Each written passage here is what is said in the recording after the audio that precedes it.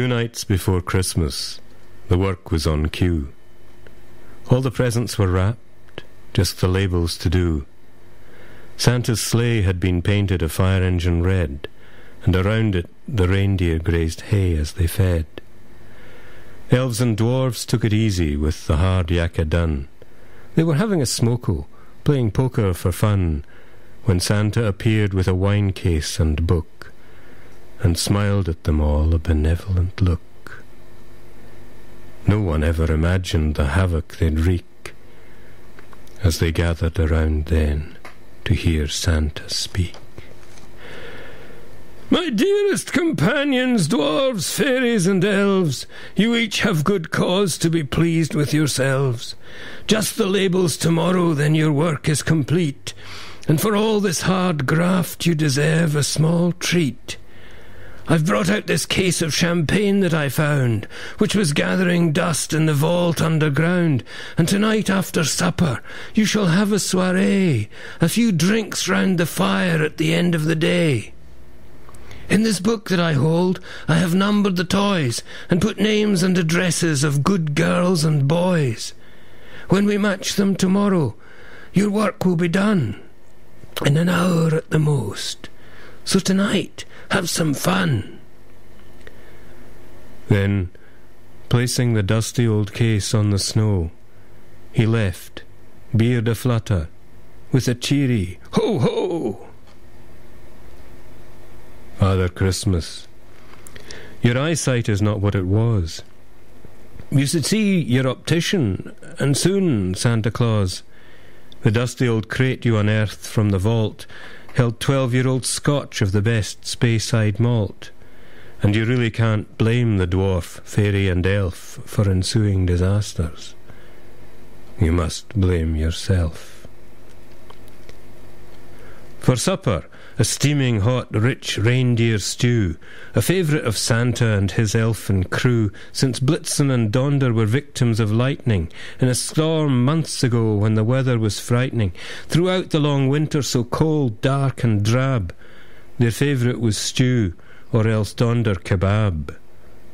But tonight was more special than any before, for the dwarves and the elves had a party in store. The first whisky bottle was broached and passed round, and they smiled with delight at the treasure they'd found. A liquid, though cold, which was warm to the taste, and glowed in their bodies right down to the waist. A gold-coloured nectar, which gods themselves sup. With the next bottle open, each held out his cup. Now sprites are teetotal, as everyone knows, and it's only with practice that tolerance grows. Quite new then to spirits, it has to be said, that the alcohol went straight to everyone's head. At first all was merry with laughter and song, but at 6 bottles down things began to go wrong. The elves cuddled fairies and grew quite possessive. The dwarves by degrees grew more loud and aggressive. They tried to snatch bottles of scotch for themselves to drink without sharing with fairies and elves. Then a fight started up, over what is unclear, but a dwarf punched an elf on the point of his ear. Then up jumped a fairy to pull the dwarf's hair, and the elf hit them both on the head with a chair. This fracas encouraged a general brawl, and mayhem broke out in the communal hall. Any sprite not laid low by a punch or a kick was doubled up drunk, being wretchedly sick, and this was the scene on which Santa walked in, when disturbed from his sleep by the terrible din. And here, gentle reader, my narration must pause, for the sake of the image of kind Santa Claus. His barrack-room language I dare not repeat, as he broke up the fight with his whip and his feet, and drove all his helpers out into the snow, using words I would not wish young children to know. One dwarf, name of Legless, staggered blindly away, and stumbled still drunk on the fresh painted sleigh. There he slept for an hour till he woke in great pain, hung over and frozen and cursing the rain. hypothermic. He knew that he soon would expire, unless he could dry himself warm by a fire. He knew that his Zippo would light at a touch, but he needed some tinder, dry paper or such. In panic he searched, and the last place to look was under the dash, where he found Santa's book. The book in which all the good kids were recorded, and appropriate gifts with which they'd be rewarded. The pages, he tore them, and rolled them up tight, threw them under the sleigh, and then set them alight. The paint on the sleigh starts to bubble and burn. Oh, the whole bloody sledge is a raging inferno.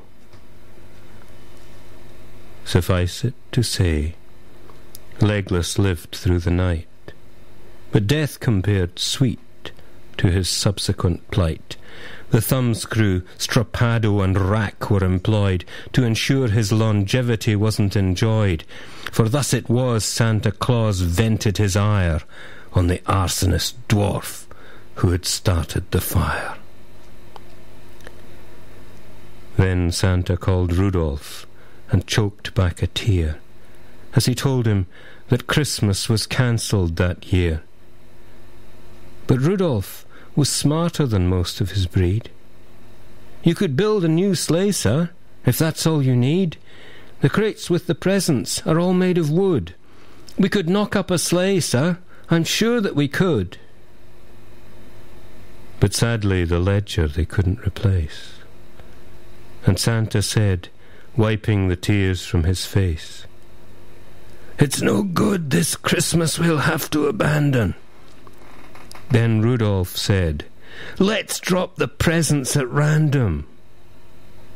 And that's what they did on that cold Christmas night, as they flew over chimneys, hurling gifts left and right.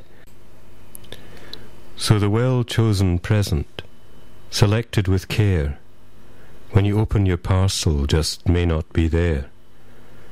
If something cheap, tawdry or tasteless you find, it may not be you Santa Claus had in mind. It's just that the ledger destroyed in the flames matched all the appropriate presents and names. Faint lines on charred paper in far Greenland snow show the gift you deserve, but the cold winds that blow from the pole to the north o'er the bleak Arctic tundra have gathered them up and have strewn them asunder. Since that which was written I cannot relate, except with good grace what was granted by fate. For the coin that is chance has another side too, someone with a much worse gift intended for you.